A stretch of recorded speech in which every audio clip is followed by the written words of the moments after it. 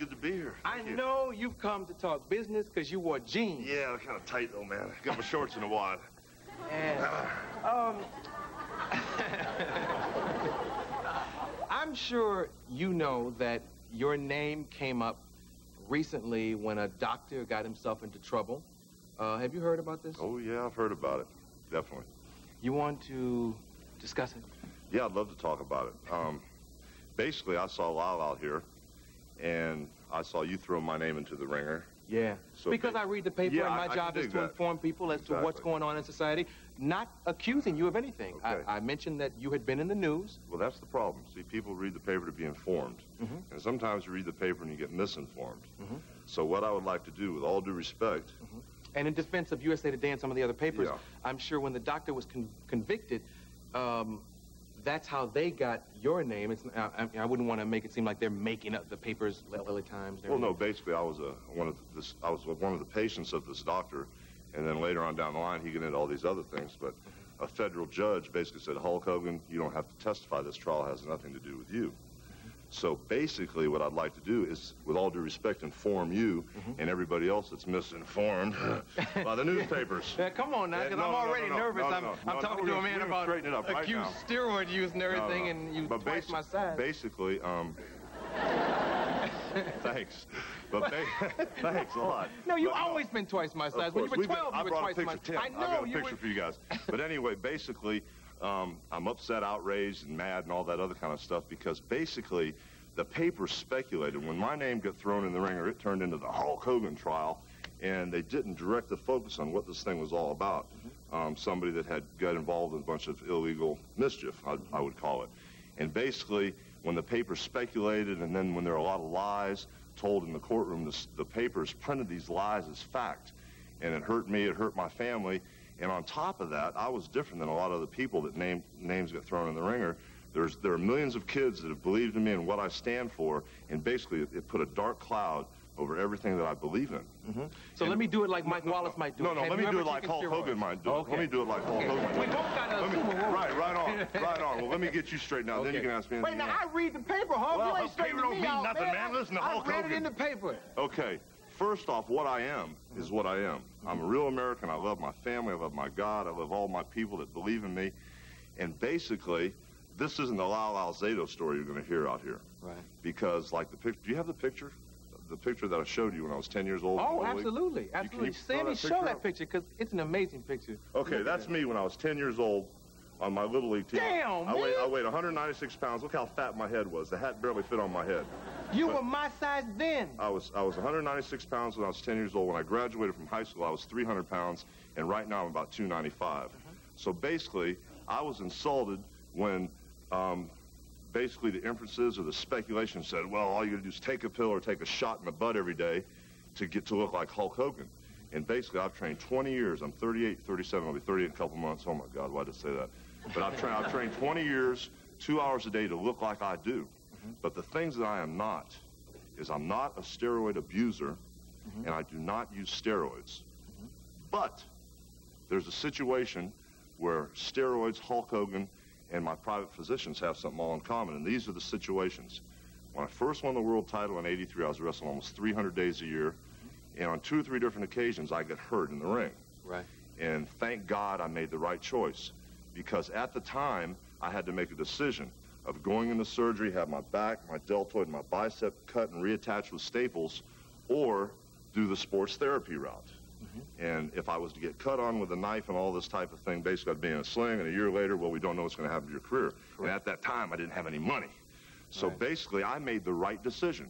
And that sports therapy involved hours of the ultrasound to get the blood going again, the electric stim to get the nerves going, the deep muscle massage, and prescription drugs by my physician that I trusted, legal prescription drugs.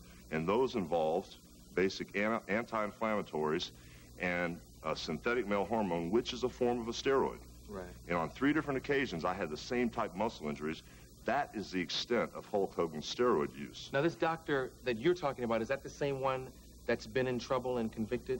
Well, basically, I'd rather not comment on that, but my private physicians, you know, I don't want to speculate on this thing. The trial is over. The jury's made their decision. I'm cool. I'm here sorry, to talk about Hulk Hogan. That's cool.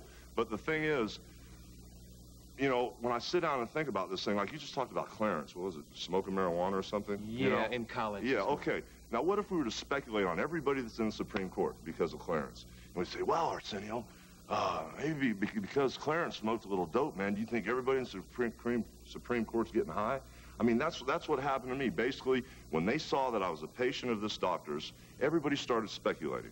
Well, my God, Hulk Hogan's a patient. He must be involved in all these illegal things and everything. And that's when the federal judge stepped in and said, Hulk Hogan, there's no reason for you to testify because you have nothing to do with these issues at hand. Okay. And basically, that's where I stand. And I just wanted to clear it up because all the people that believe in me and believe what I stand for, I mean, you have to take negatives such as this big issue of is Hulk guilty, is Hulk involved, and you have to turn negatives into positives. And that's what I've said the whole time, and it's what I believe in with my heart, is basically, if you turn these negatives into positives, and my theme is if you train, say your prayers, eat your vitamins, and believe in yourself, just like I have done, brother, you can have everything you want out of life, and I'm not ashamed of anything I've done. Okay, we'll take a commercial, come right back. Thank you.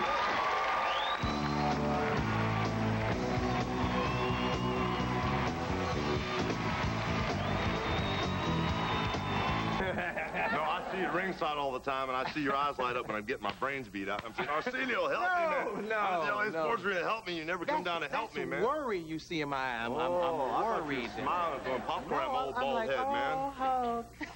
I'm a Hulkamaniac. That's worry. No, because, you know, Lyle and I were sitting out here talking, and I mentioned, I said, you know, you got the Wrestling Commission and all the stuff that's coming out about Hulk Hogan.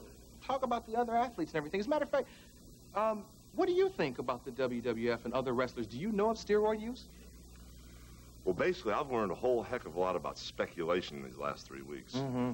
And the bottom line, you know, I can't name a figure. I mean, I could sit here and say, well, the whole WWF is on steroids. Mm-hmm. Or I could say, well, maybe there's nobody on steroids, because the bottom line, I haven't seen these guys, you know, taking the pills or taking the shots. But basically, what is going to happen now to clear this whole issue up, and we'll know in a few weeks. Yeah, Vince McMahon, you're exactly right. Vince McMahon has come out, and we are the only entertainment business. We're entertainment, folks. You know, we're the only entertainment business that drug tests right now. We drug test for cocaine, for all other kind of drugs right now. And now that this whole big steroid issue has arisen, it's become front-page headlines, we want to stay in the headlines now. The WWF wants to stay on the sports pages. We want to stay in headlines, and we want to be the role models for people like the NFL, that their steroid tests has a hole in the bottom of the bucket a mile long, and the baseball and the boxing, that nobody tests for steroids. I mean, nobody's checked Mike Tyson or any of these good guys. I mean, I'm not speculating on anybody, but the thing is, we'll know in a couple weeks exactly, you know, who is on steroids, who's not on steroids, and when you see me in the ring against my opponent, if the guy's bigger than me, you're going to know he's not on steroids, bottom line. So this whole thing, we look at it as a positive because this is good for us. I mean, we got trashed in the newspapers and by a bunch of people that were, you know, insinuating things, and if it was true or not, I mean, they just took it way, way, way far out on a limb. Yeah. And now it made us wake up, and we're going to prove, and we're going to be the role models for all the other athletes and anybody else that is ready to drug test. Yeah. Okay. I mean, I wish the NFL would adapt Vince McMahon's new drug policy. Okay, Alzado mentioned that there is a growth hormone that can't be detected with some of the tests. Now, will the WWF test detect this growth hormone? I don't know. I mean, I don't know anything about growth hormone. Bottom line, I've heard several athletes say that growth hormone, several bodybuilders in the gym, you hear them talk that growth hormone can't be detected or they take it before contests, but the bottom line, that's not my subject. I don't know anything about it. I know. You were 800 pounds when you were 5. Yeah. You know? No, but growth hormone, that's a whole different trip. That's something new. Now you should see how many home runs I used to hit. I used to hit them on the inside of the handle and put them out over the fence. Yeah. Have you ever heard of this? I saw a guy on a program named Billy Graham, not the Reverend, but a wrestler. What's up with him? Well, superstar Billy Graham apparently in the 70s was one of the top wrestlers, one of the top draws. I was a big fan of his. And he just came out during all these drug trials and admitted steroid use and abuse. And basically, he's saying that these are all the reasons his body's falling apart. But basically, there have been several other wrestlers like Bruno Sammartino who didn't have any problem working with Billy Graham at the time. He's on steroids and putting all the money in his pocket, that have completely turned into hypocrites and knocked Hulk Hogan and said Hulk Hogan's never seen the inside of a church, and I doubt if he even says his prayers. And there's been all kind of allegations, but Billy Graham was a top draw during the 70s, and he apparently was a heavy-duty steroid abuser. Yeah. Before we say goodbye, I know you called me and you wanted to come and straighten this thing out. Yes, and I appreciate and tell the you letting truth. me come out here. Yeah, would you like to say anything else to your Hulkamaniacs out Well, there? I tell you, steroids, like cocaine and a lot of other hard drugs, or class 3 drugs, if that's what you want to call them, the federal government calls them, is a dead-end street. And basically, as far as kids trying to get into athletics, and this is the 90s, the era of the fitness, stay away from those type of drugs because basically they're all kind of side effects and adverse reactions. And from what I can tell you, I've got a wife and 2 kids, and I don't want to miss 1 second or do anything that's going to take 1 second away from my life to be with my wife and kids.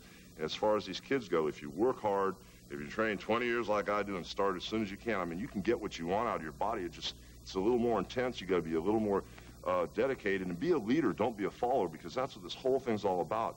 And that's what we're trying to bring to the front of the WWF and Hulk Hogan. We're a bunch of leaders, not a bunch of followers. Yeah, okay. Yes.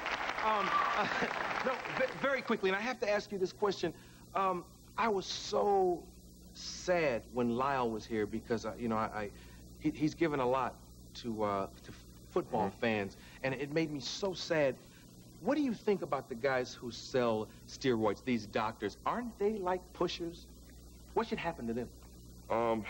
Gosh, I don't know. The only way... Don't mention specifically. No. The only way to get these steroids apparently is from doctors.